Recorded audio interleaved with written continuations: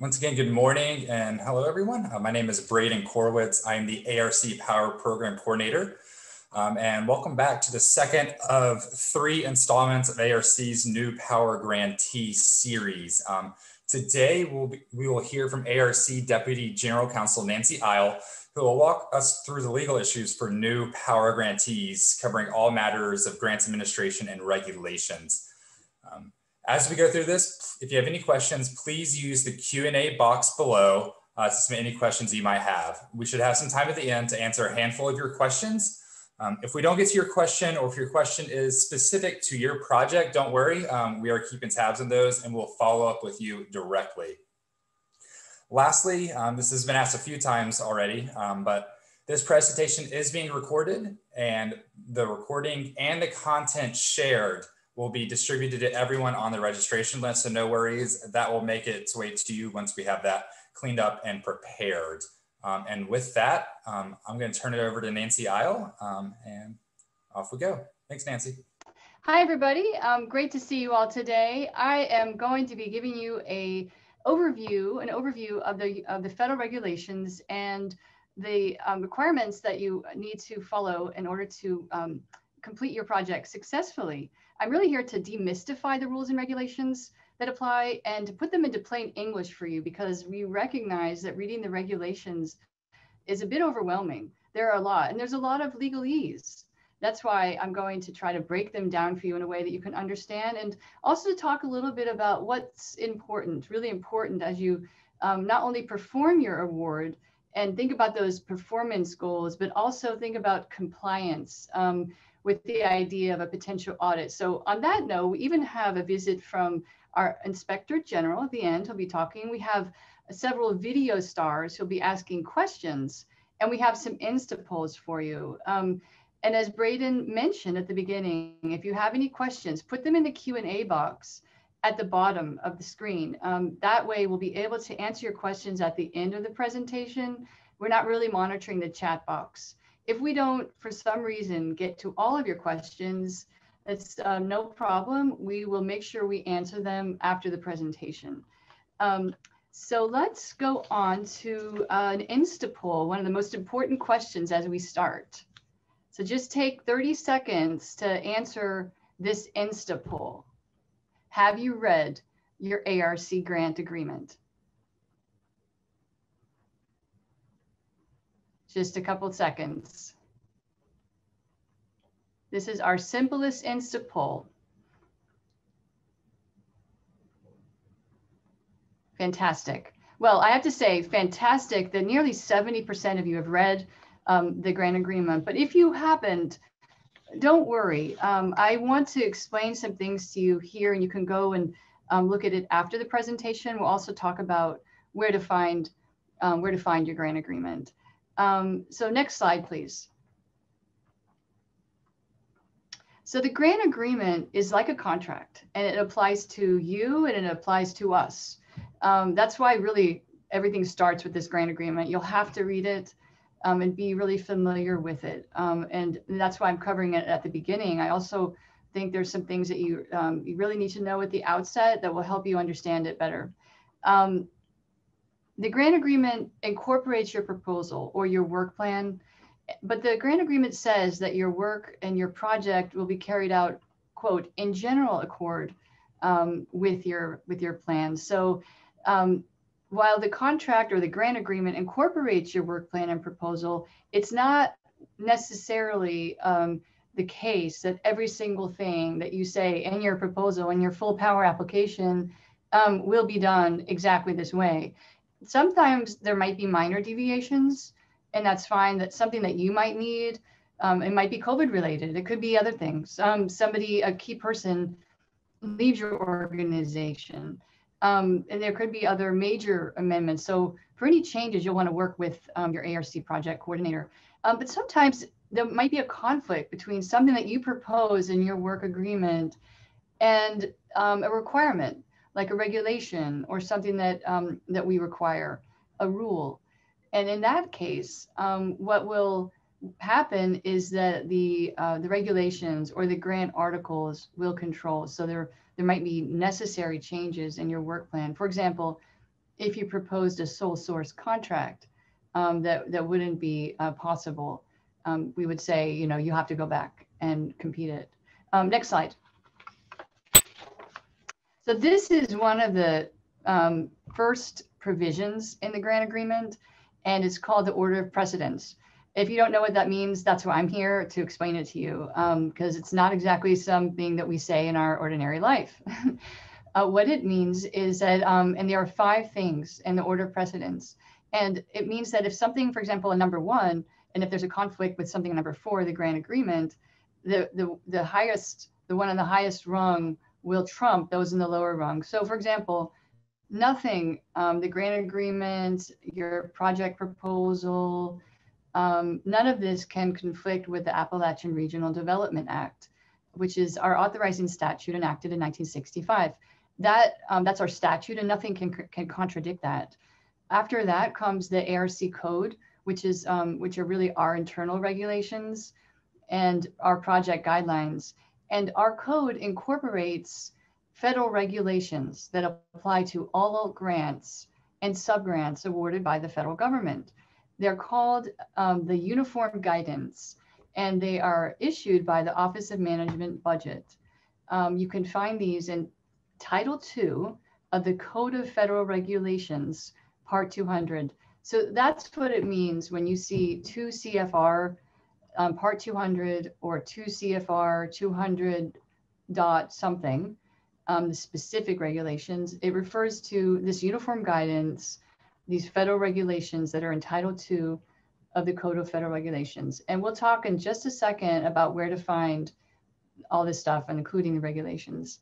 On the 3rd rung is your grant agreement's special provisions, and that is where your work plan is incorporated, the specific project.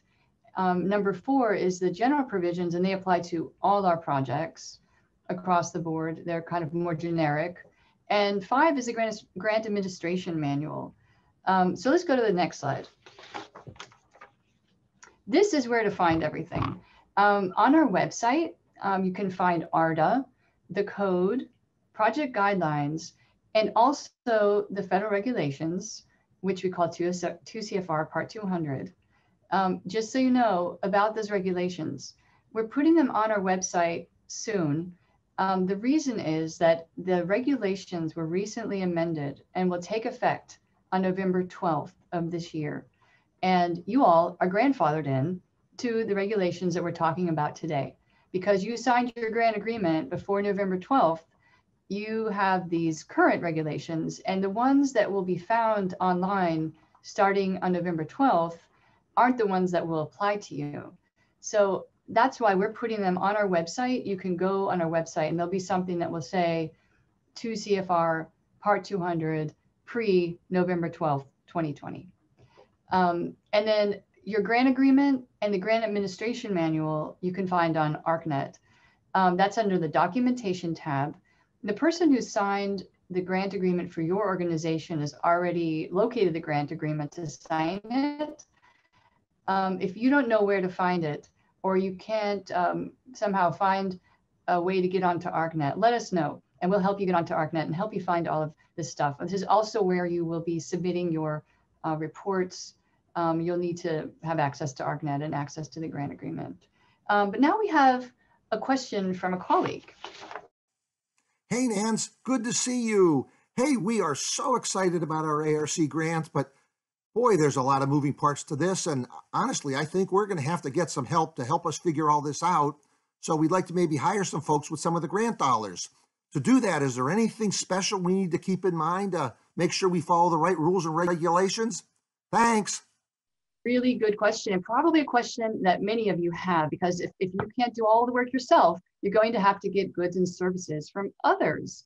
And we've also encouraged partnerships in power projects. So one of the questions that you really have to figure out at the beginning is whether your partner is a partner as in a subgrantee, or is your partner a contractor? That distinction is critical at the outset.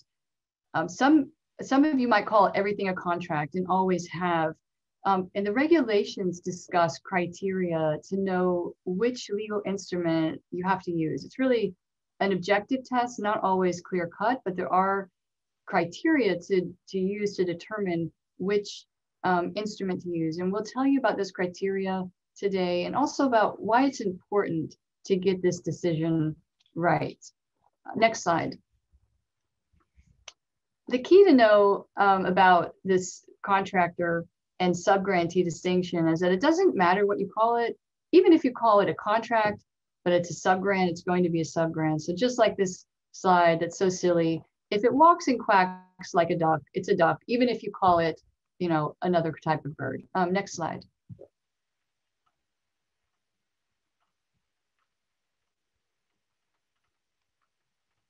Okay, so here's a table, and this table lists characteristics of a contractor and characteristics of a subrecipient. It's largely based on the regulation, which you can see at the top of your screen.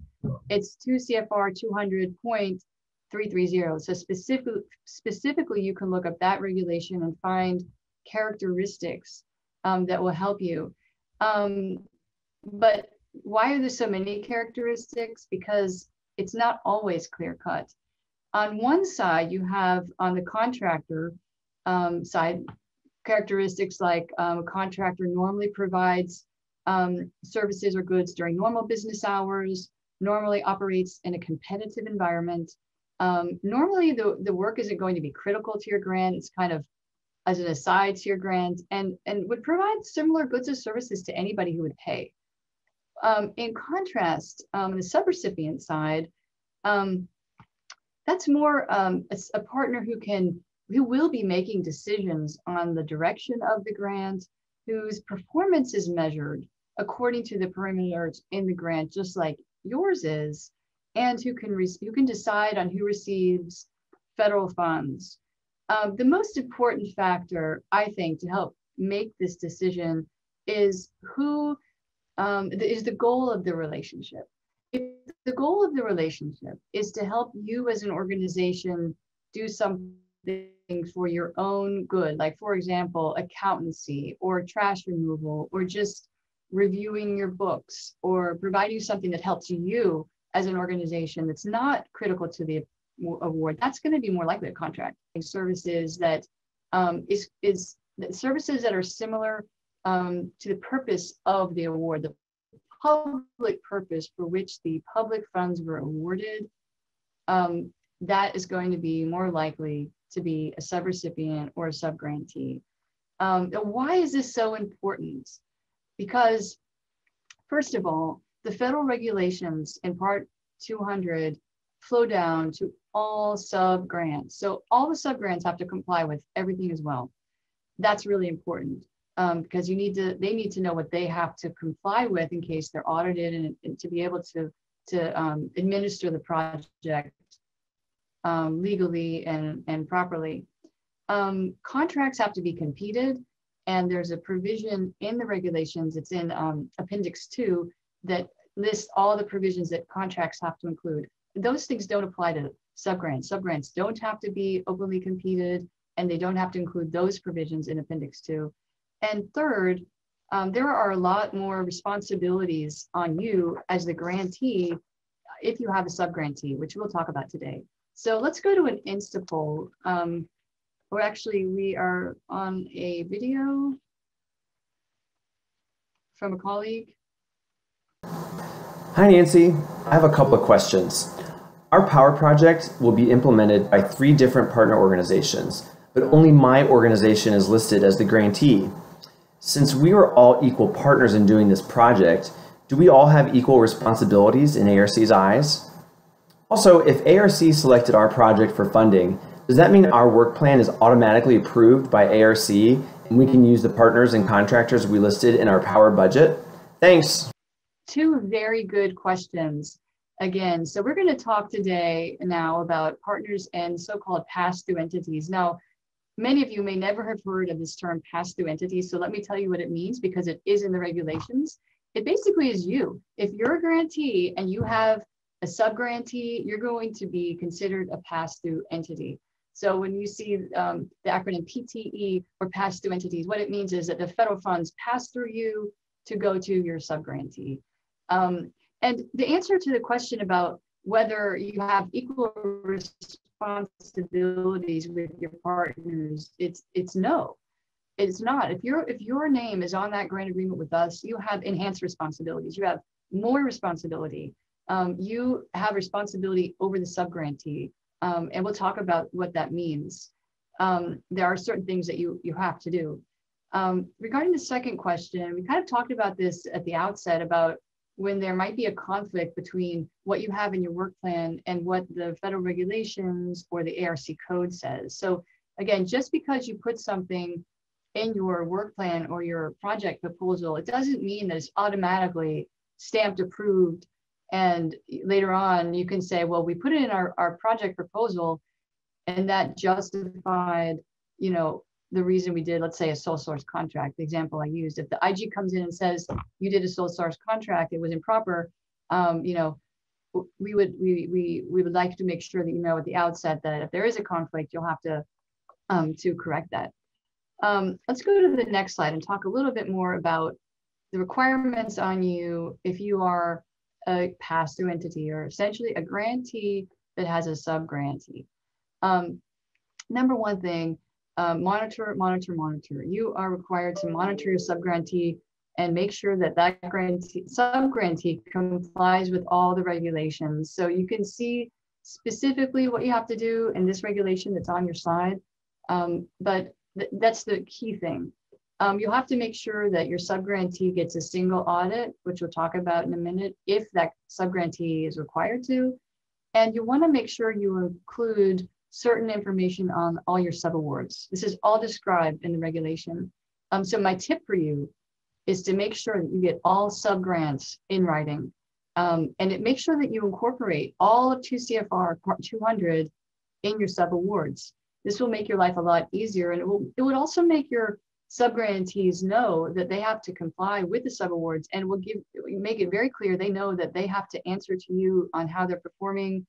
They have to submit reports to you. They have to make sure they comply with the regulations, but you also have the ability to ask for documents from them, and to even take measures if there are any compliant, non-compliance issues. Certainly let us know at this earliest possible opportunity if you're having any difficulties with the sub-grantee. It's really much better to tell us at the outset rather than try to deal with it yourself. That sometimes happens. So just know at the end of the day that if you're audited, you're going to be responsible for the project. And so because your name is on that grant agreement, you want to make sure that you keep a good oversight over your sub-grantees. So let's go to the next slide. I mentioned the pass-through entities, the grantees have to make sure that the sub-grantee gets a single audit as required, if required. It also applies to you.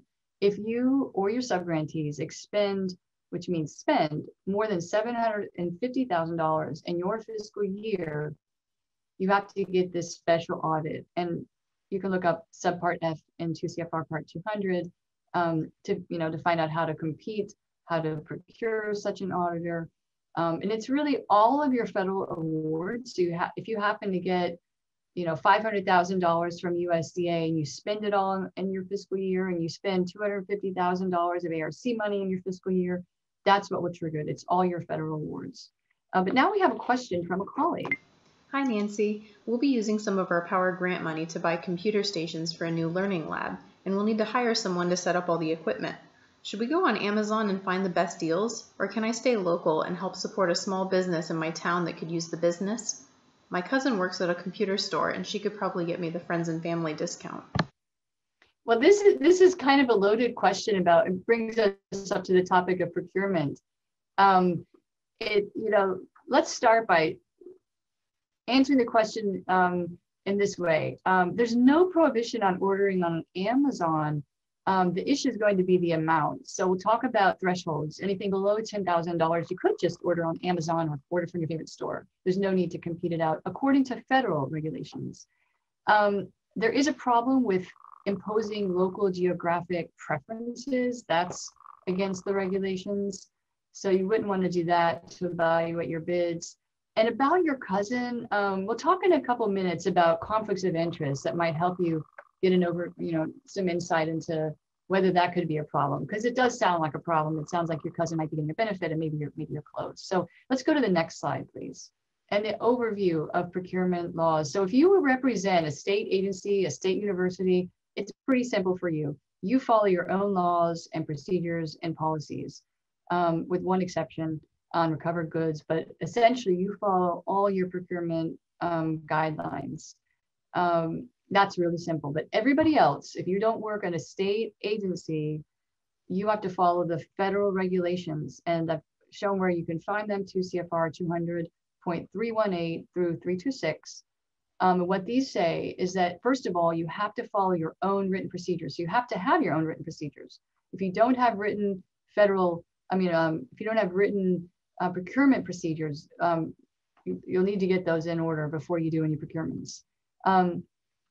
And you have to follow the federal regulations. So if there's a conflict between, so let's say that the federal regulations say that you don't have to compete anything if it's $10,000 or less, but your own internal guidelines say that you can only do the non-competitive procurements if it's $5,000 or less. Which one do you follow? Whichever one is stricter. So you have to look at both requirements and make sure that you, at a minimum, comply with the federal and also your own, and whichever is stricter. Next slide. The key word about procurement and federal grants and subgrants is full and open competition, as this regulation discusses. So there is a prohibition on certain activities, certain procurement methods that restrict competition. One of those is a prohibition, a federal prohibition on contractors that draft statements of work or RFPs, things that are incorporated into the RFP. Those contractors can't then compete for that work. So you have to be careful there. There are some other examples the regulations give that on restrictive competition, like requiring brand names or demanding unreasonable requirements to essentially eliminate competition. Another one that we see a lot are questions about non-competitive procurements to contractors on retainer. So if you have a contractor on retainer, you can still compete the contract out, but you couldn't award a non-competitive contract to that contractor on retainer. All transactions have to be done at arm's length. And the pre-qualified list, sometimes we'll see this, pre-qualified lists are fine as long as the original competition complied with your regulations and the federal, and it's not too old. So what does that mean? Maybe, a year or so old. You can use a pre-qualified list. So let's go to the next slide and talk a little bit about the methods. There are 5 methods of procuring the federal regulations. You can see the specific regulation here, 0.320. I've already talked about micro purchases. It's everything below 10,000. No need to compete it at all. You can go to your favorite store. Anything between 10,000 and 250,000 is called a small purchase procedure. And you have to get price or rate quotations from an adequate number of qualified sources. Those terms are not defined in the regulations, but it's obviously more than one. And some states have, 7 requirements of 5 or 7, but you want to get at least 2, if not more. And of course, they have to be qualified. That could be an email. You can reach out by email. You can reach out by phone. In this case, if your procurement is less than 250,000 for the federal purposes, it's pretty simple. You just want to make sure you document all the information that you get and justify the decision that you made. If your procurement is for $250,000 or more, then it's a little more demanding. You can use sealed bids or competitive proposals. And both of these require a price or a cost analysis, and both of them require essentially you to open up the competition to all potential bidders. So it's not just you reach out by phone or email, but you actually open it up, to the world. The 5th method is actually an exception. It's not really a method. We rarely approve it, but it's called sole source. And that's a non-competitive procurement, being available only from one source, like a widget that's only made in one factory someplace, or an emergency that's a true emergency. So if you have any desire or think you might need a sole source, you'll definitely need to get approval in writing in advance. But they, just so you know, they are rare. Let's go to the next slide. This is something I wanted to share with you. As I mentioned at the outset, you all are grandfathered in to these regulations, so you can use this bear claw. I'll have to do it for grants that are signed on November 12th or later. But this is something that our analysts often have on their desks to help them. You can see that it's based on price, and it just gives you a little a graphic. So next slide. We'll cover conflicts of interest briefly. You mentioned it in the question. My colleague mentioned about her cousin. Something to definitely keep in mind, regardless of whether it's your cousin or somebody you have a close relationship with at work, like somebody you're trying to negotiate for employment with, an organizational conflict of interest. Keep in mind that in the federal regulations, as well as in the ARC code, we have prohibitions on conflicts of interest. So you want to be really, really careful about any decisions that are made by and anybody on your staff on procurements and awarding of subawards if they involve immediate family members, or like I said, organizational conflicts of interest, perhaps if you're somebody's negotiating for work. If you have any of these, you have to tell us about them, any potential conflict of interest, let us know. We can help you work through those issues. But now we have a question from a colleague on another topic.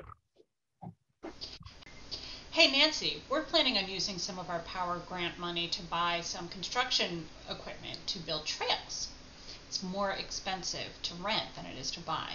But the question is, once we build the trails, can we sell the equipment and keep the money, or do we have to return it to ARC? Well, first, I have to commend you for choosing to buy rather than rent if it's less expensive. That shows that you're, well, first of all, it could be the other way around. Sometimes it might be, you know, more expensive to rent, but or to buy. But anyway, regardless, it shows that you're thinking like a good administrator of federal funds and trying to be responsible. So I commend you for that.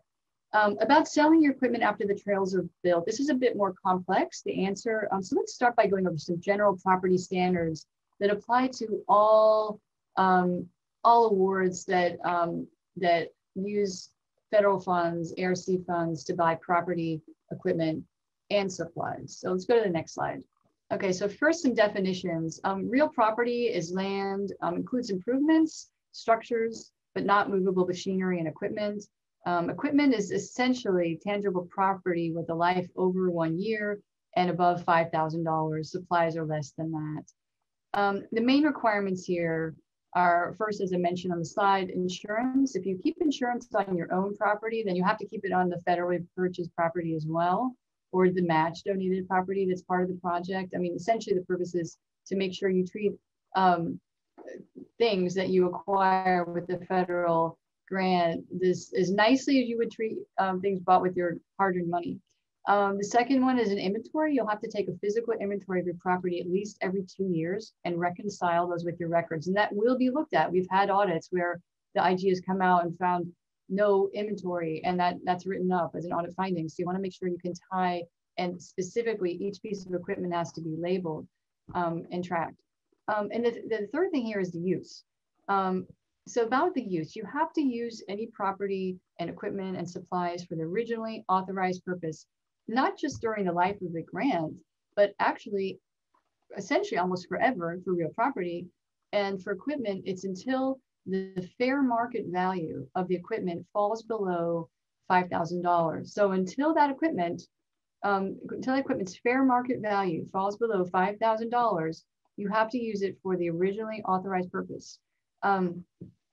If anything changes with use, you'll have to reach out to us for what are called disposition instructions. And all of this is described in the regulation. This is obviously well in advance. So, but just so you know, up front, the use is protected. And why is that so? Why would you have to reach out to us? for disposition instructions. Let's go to the next slide. So this slide describes the ARC property interest. So while the real property and equipment you purchase vests upon purchase in the grantee, and you, the title vests in the grantee, we maintain a conditional title. We also have, you know, property interest, property rights over that property and equipment. So it's not really just your property because it's purchased with federal funds. In the regulations, it describes the property interest. We've also incorporated these into our code in section 8.8. And as you remember, I mentioned you can find our code online on our website. They're also, this property interest is also incorporated into our grant agreement. And what we require is for all grantees that purchase property, any real property, any land, building, you know, they all have to file what's called a notice of federal interest. We also require that for any equipment purchases over $100,000. So this is very, you know, location specific. You'll probably have to go to the local courthouse, but it's essentially like a lien that will have ARC's name on the lien. And when that use changes, we'll be notified. It won't be clear title. So that's an affirmative requirement now. And it's simply because we maintain an interest in that property. And in the disposition instructions, if the use changes, it might mean to transfer property to another eligible grantee or current grantee.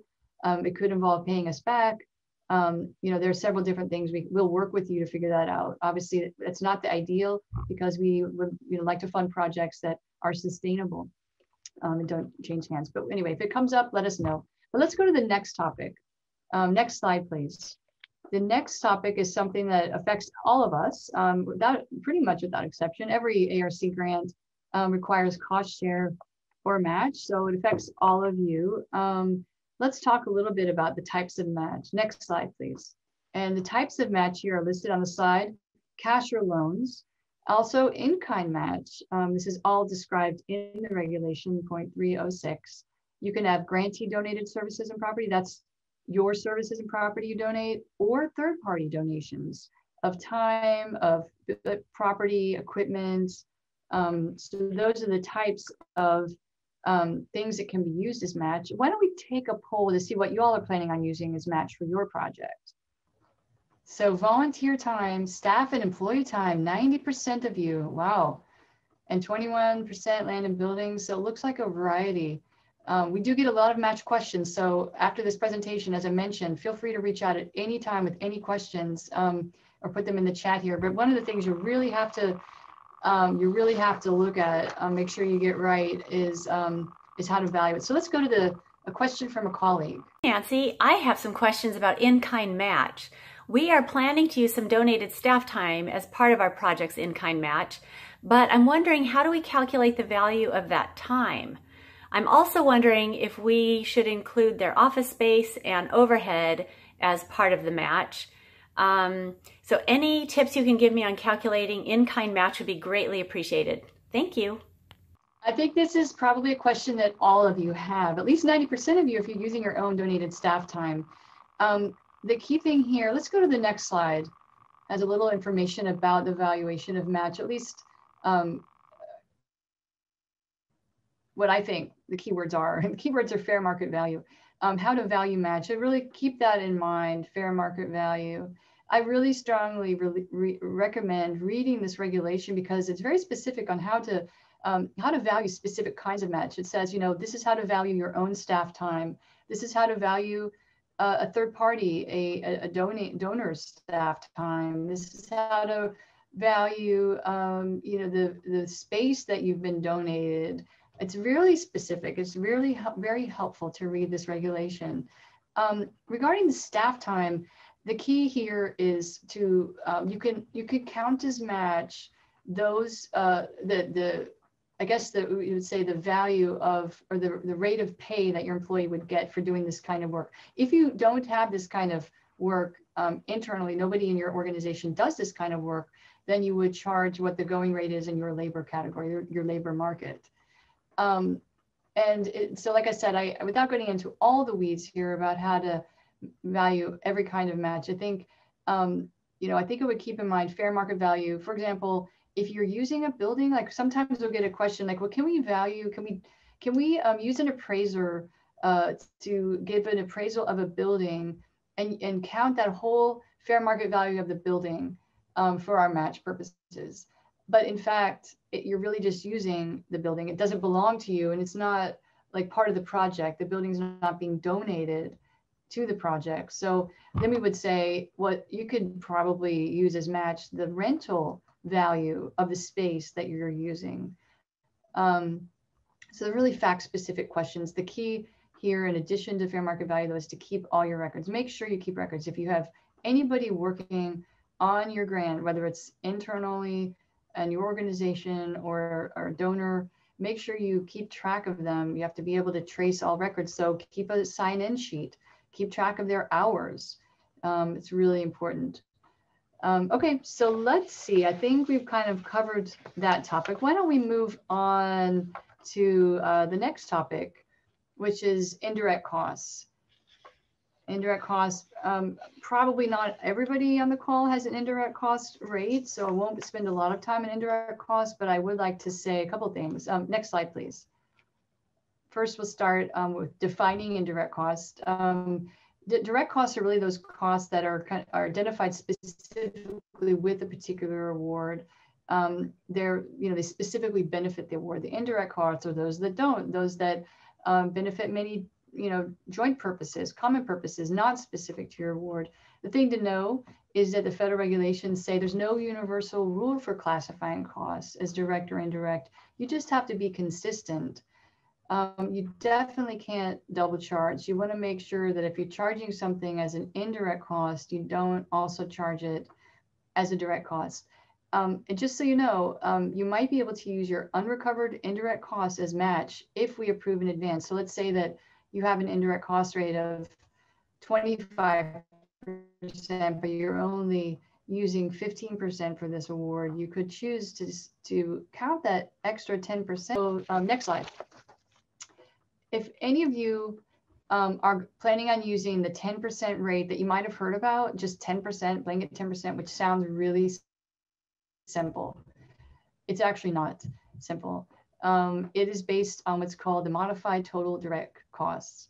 It's kind of difficult to maintain because modified total direct costs is defined in the regulations, and it excludes certain things. So it excludes all equipment.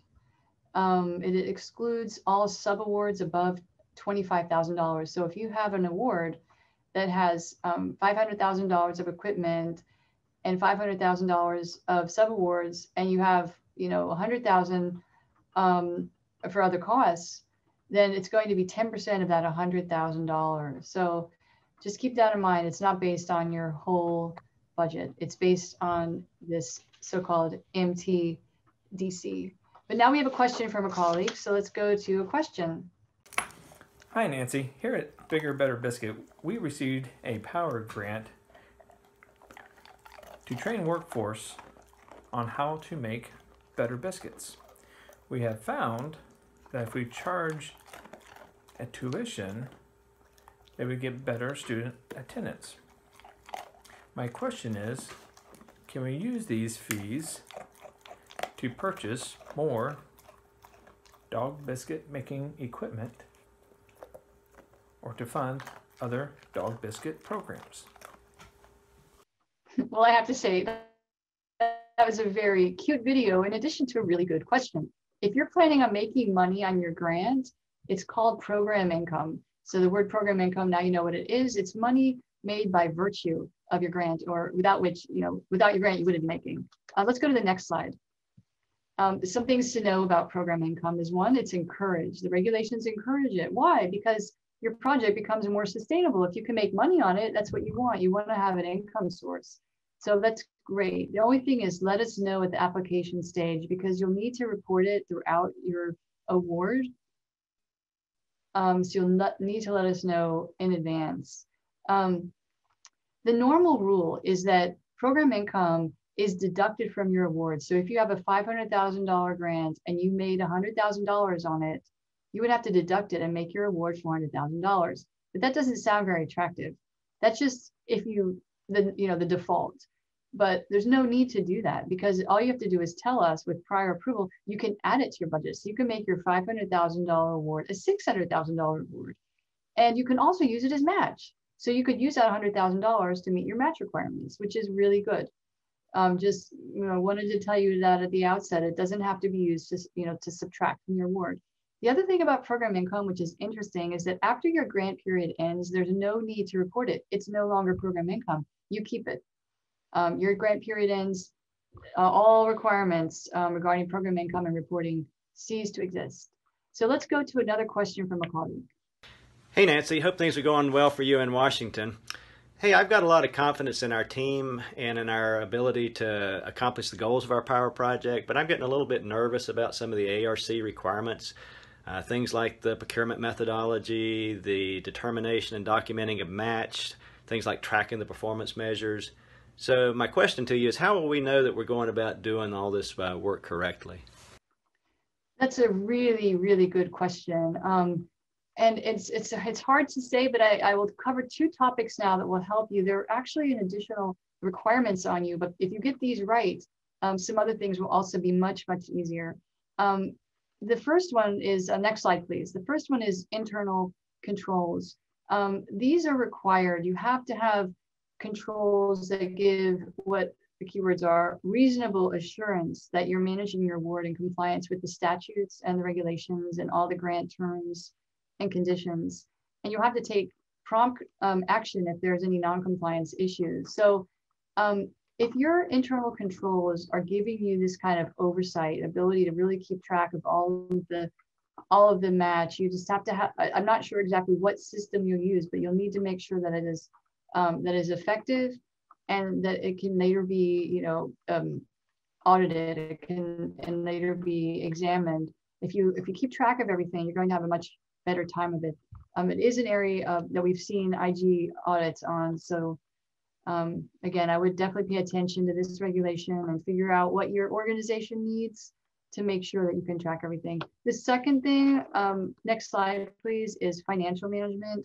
This is another area that could be a source of problems. If your financial management system isn't sufficient to prepare reports and trace funds, you could have really big problems during the report, during the project, and as well towards the end or at any point when you're audited. So you have to have a financial management system that can identify all the funds, trace everything, and be able to report accurately throughout the life of the project. The keyword here is sufficient. It's like I said, a key area for the IG. And then kind of following on that is another topic. Next slide. And this is record retention. This is something that is a separate provision in the regulations. You'll need to make sure that you keep all records related to your award. So it will help you, during the award, know how you've made decisions, because sometimes awards might last for several years, and you'll need to go back to those records. Sometimes there might be staff turnover, and you need to make sure that the records that you keep they don't disappear, that they're easily found, regardless of any staff changes. Next slide. This regulation on record retention, regulations, I should say, cover the types of records that need to be kept, financial, procurement, real property, and all of that. And also they discuss the length of time. You have to keep them for a minimum of 3 years after project closeout. If there's any issue, like an audit is open or there's any litigation or any kind of difficulty like that, 3 year actually doesn't apply. It could be longer. So you have to keep them 3 years from the date that the audit closes or the date the litigation ends. In addition, let's go to the next slide. Post-grant requirements. This is something that we want to make sure that you're aware of, something that ARC does. Next slide. We require cooperation with our contractors. We hire contractors that come out and they're looking at program outcomes. They evaluate grants, but it could be actually 4 years, sometimes 5 years after project closeout. And you'll have to cooperate with them. So this is another reason why you want to keep your records, because if you want to show the successes in our region, while the regulations don't require a 5-year record retention, we really would like to be able to show where our money's going and how it's affecting the region. So we encourage you to keep records for longer than 3 years. Let's go to somebody's, so some of your favorite topic. It's audits. Next slide, please. So audits. Not sure if any of you have ever been audited. It's not any fun, but that's another reason why we want to provide this training to you up front. And we're on the legal issues to make sure that if you are audited, that it's as pleasant as it could possibly be. And if you have if you follow all this guidance, it will be a lot more pleasant. We have an Office of Inspector General. Next slide, please. Which is an office that's in every federal agency. Over 70 federal agencies and departments have an Office of Inspector General. They were created in 1978, originally with just 12, and now there are a lot more. And they have authority to go in and audit. They do criminal investigations, they do inspections on any programs and operations that we conduct. All of our programs and operations are subject to this. Our code also incorporates some of the language from the Inspector General Act. But as I mentioned at the outset, we have a visit by our Inspector General, and I'd like to introduce Inspector General Phil Hennigan. I'll turn it over to Phil right now, and he can tell you more about his office. Thank you, Nancy. It's great to be here, wherever here actually is. Up here, you see, I've been the Inspector General since March of this year. So I came into the office 2 weeks before the pandemic hit. And so it's been an interesting learning experience for me about how ARC works remotely. I have some contact information up here, which will be available in the slides, including a hotline. Next slide, please. So what is an Office of Inspector General? It's a pretty unique situation. I'm part of ARC, and yet I report to the entire commission and Congress. I get to select the work that I'm going to do. I decide what, who, when, where to audit. I select my staff. I select my contractors. Of course, I have to follow all those rules that you just heard about from Nancy in terms of selecting a contractor. But I report to Congress every 6 months on what's going on at ARC. So my mission is to promote and preserve the efficiency, effectiveness, and integrity of ARC. So the 5 words there that are really important to me are the promote and preserve. Promote says if we find something wrong, we're going to try to fix it. Preserve, equally important. When we see things are being done right and well, we want to talk about that just as much as where they're not going well. So we look at the efficiency, the effectiveness of the program, but most critically, the integrity of the commission. And why is the integrity important? Because that's how the dollars keep flowing. If Congress is concerned at all that the ARC doesn't follow the rules in issuing the grants and is just shoveling money out the door, then they're not going to be as interested in keep funding ARC. So it's important from an integrity point of view that Congress looks at us and knows we're being good stewards of the tax dollars. And on that front, when we look at our audits, 90% of our audits find no problems at all. And what does that mean? That means you all passed a good test because ARC does a pretty good job of vetting who it's going to select to give its money to. And consequently, there tend to be fewer problems. And 90% without having a problem, that's a pretty good record. And when there are problems, they're usually pretty minor and they can be fixed.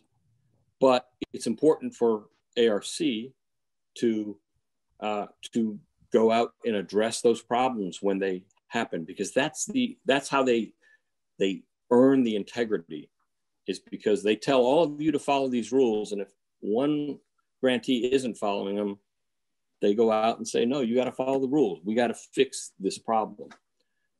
So that's important.